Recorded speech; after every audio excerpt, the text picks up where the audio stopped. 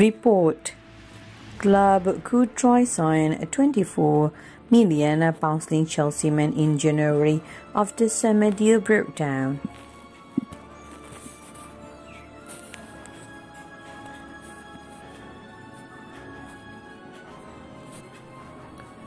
Inter Milan still reportedly have Chelsea defender Marcos Alonso in their radar, with eyes already turning to the next transfer window.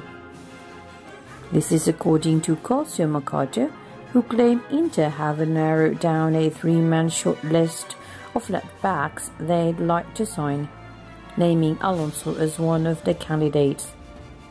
It was not long ago that the Spaniard was being presented to Serie A champions in an attempt to lure Romelu Lukaku back to Stamford Bridge.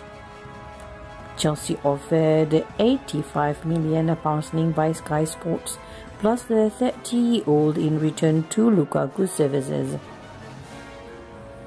Inter rejected the initial attempt, but settled for £97.5 million linked by Sky Sports instead.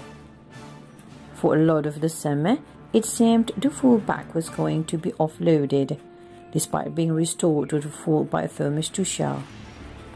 However, it was Emerson Palmieri who was forced to leave the left-back department, the Italian joining Lyon on a season loan. Safe from the trials of joining a new team, Alonso wanted to demonstrate with his employers were right to keep him on board. He was excellent in the opening day Premier League victory over Crystal Palace, curling home a delightful free kick to jolt proceedings into action.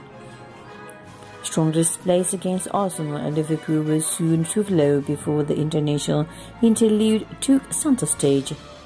His efforts were rewarded via a nomination for the league's Player of the Month award. It speaks volumes for Alonso's renovation that he is keeping Ben Chilwell out of the picture. There is a strong argument to suggest he is showing similar form to the one witnessed in his maiden campaign at Chelsea after being signed from Fiorentina for £24 million by Sky Sports. A lot of older and wiser could the 2016 until 2017 be repeated again? Alonso will certainly hope so.